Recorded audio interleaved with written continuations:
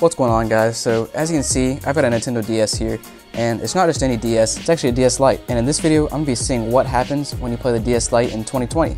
So the DS Lite is a console I'm pretty fond of. I played it a lot when I was a kid. Unfortunately, this one right here is not actually mine. It's just one I'm borrowing. I unfortunately sold mine a long time ago. So if you're not familiar with the Nintendo DS, the original DS came out in like 2004, I believe, and then the DS Lite came out in 2006. The main difference is the original DS did not have a backlit screen. This one does. They even came out with the DSi a few years later, which I think had a camera. I'm not sure if there are any other differences, but I don't actually even know anybody that bought a DSi. But basically in this video, we're going to open up this case. We're going to take a look in this backpack I have here. Also got some random game cases we're going to take a look at. And basically we're going to open it all up, see what we got, turn on the console, and just see what it's like to play the DS Lite in 2020. Because this thing came out, I guess, 14 years ago. So it's basically retro at this point, but it is still a cool piece of technology. So let's go ahead and just take a look at this case we got here. So it is, as I said, I'm borrowing it. This is not my pink case. Mine would probably be like red or something. But we got a carabiner here, so you can attach it to something if you want to. Made by Switch and Carry. I'm not sure who that is. That's kind of ironic it's called Switch, because obviously Nintendo came out with a console called the Switch. So that's kind of funny. And then it looks like we got a pocket back here. I doubt there's anything in here, but let's go ahead and see. There's something in here. Oh, that's games. Dude, nice. We got like 4 games in here maybe. All right, that's gonna come in handy later. We'll take a look at that in a little bit. I don't think there's anything else in here. All right, so let's go ahead and get to the good stuff. The console. And there we go. It's got some flowers on it. So I've said it once, but I'll say it again. This is not my DS Lite.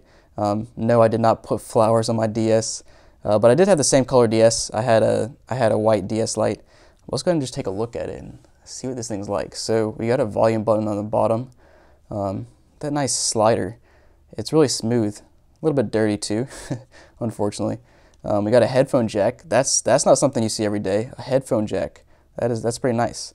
And then on the bottom, I believe this was a slot right here to play Game Boy Advance games. Maybe Game Boy Color games. I'm not sure. We'll try that out in a little bit and see what works. And of course here on the back you have some random details. And as you can see, I got a stylus on the side that's pink. How nice. I've actually had to open up a DS a couple times because I had a DS and the right trigger button basically broke. So I opened this thing up and I soldered on a new switch, I think. I don't remember, that was a really long time ago now. But you can actually put a new battery in here if you want to. This thing recharges, so you don't have to ever open this up if you don't want to, but you can buy a spare battery, and instead of recharging, you could open up the battery compartment and swap it out. And then if we look at the top here, as I mentioned a minute ago, we got some trigger buttons. We got the right and the left, right, left. And of course we got a proprietary charging port, classic Nintendo, And then on the top we got a place for your game cartridges. And then you got the 2 little holes right here, which I'm pretty sure you could use to basically put like a, attach a carrying case or carrying strap to it, that sort of thing. Now let's look at the front again, not because of the flowers, but the rest of the console. It was always a nice looking console. It's kind of got like a glassy finish, and it has the little logo, the two squares right there, or rectangles, whatever you want to call them.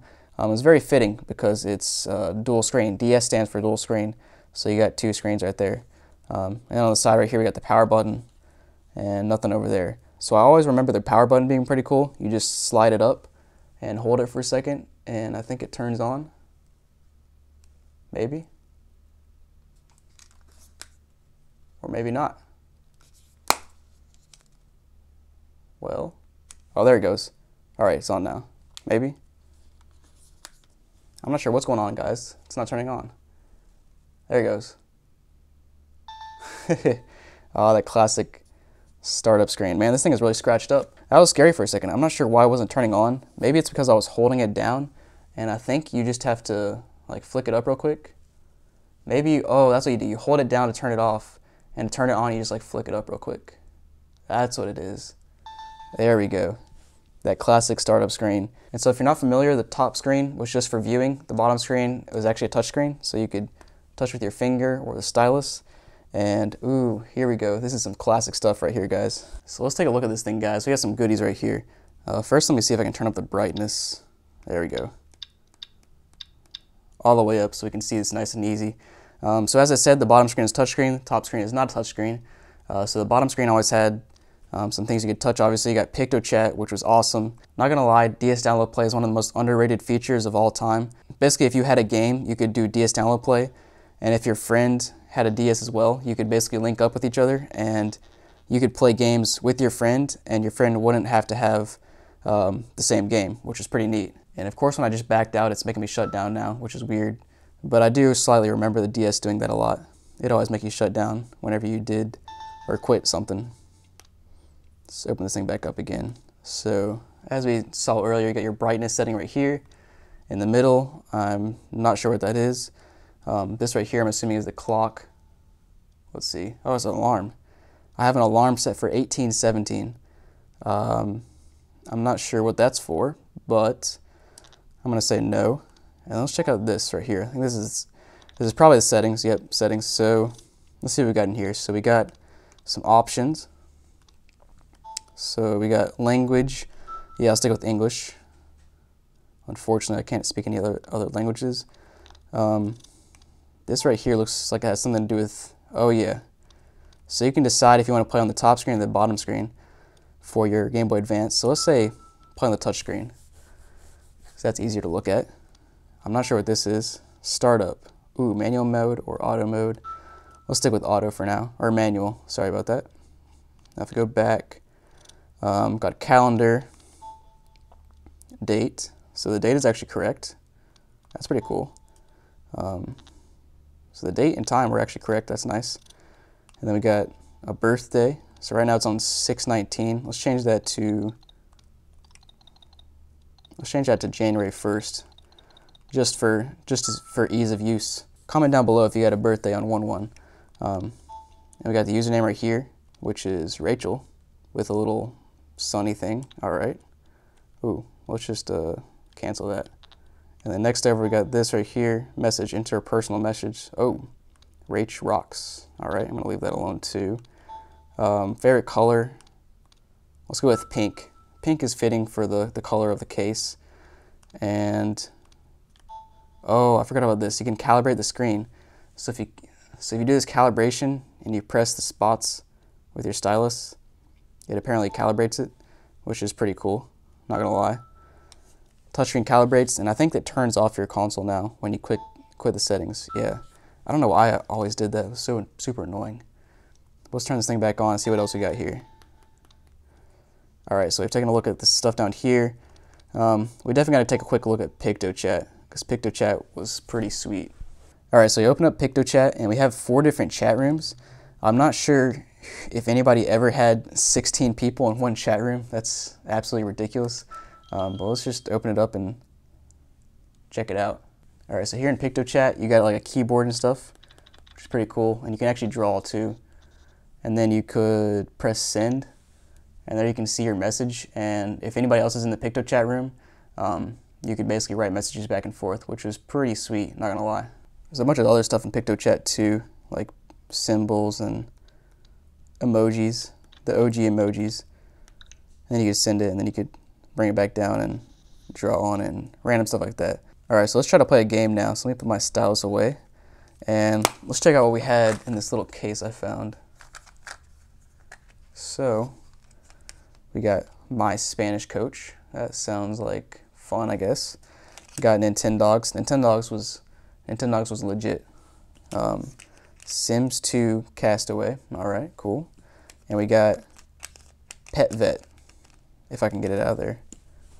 There we go, Pet Vet. So actually, before we put the game in, let me grab this big old backpack, and let's see what we have in here. All right, so if we open this thing up, we got charger. This thing I just stuck in here earlier. I was using this to charge the console. Don't need that right now. Got a car charger. That's nice. Always useful for a portable console. I got some some headphones. This would be pretty funny if you're like riding the subway and you saw some dude wearing these pink Nintendo DS headphones.